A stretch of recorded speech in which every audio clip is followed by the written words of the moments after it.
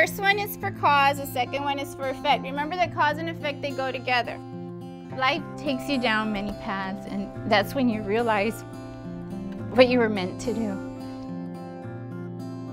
We're going to talk about cause and effect, and I'm going to go ahead and read this story to you. We're going to make several stops along the way. And I'm going to be asking you questions on cause and effect. I love being around them. Teaching is a lot of hard work, but it's so much fun being around the kids.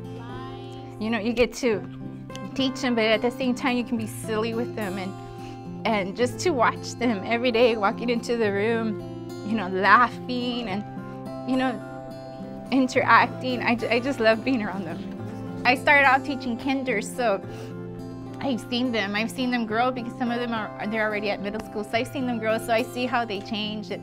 I see how they were once shy at the beginning.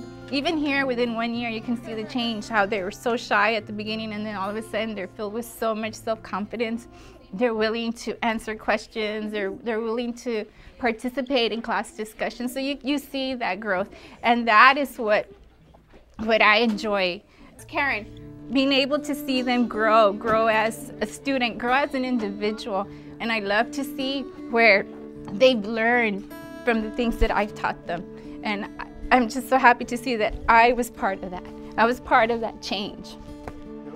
Effect is what? Kaylin, the result. Roberto, do you know what question it will be asking? What happened? Very, very good. Are you guys ready? All right. We have the ability to change a person's life, and we can change it for the better.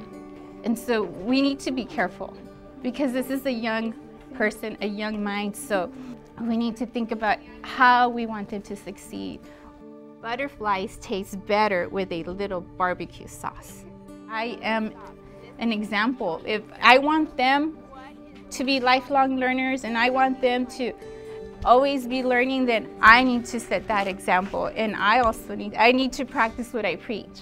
I teach reading, so I need to, you know, make sure that I'm reading as well. Grandparents' Day at school. So I want them to never stop learning. I tell them, learning doesn't stop the minute you walk out of my room. You walk out there, you're learning every day. You know, I want you to keep on learning. Education is very important. I tell them, you need your education. That's going to help you succeed in life, and I tell them, never stop learning.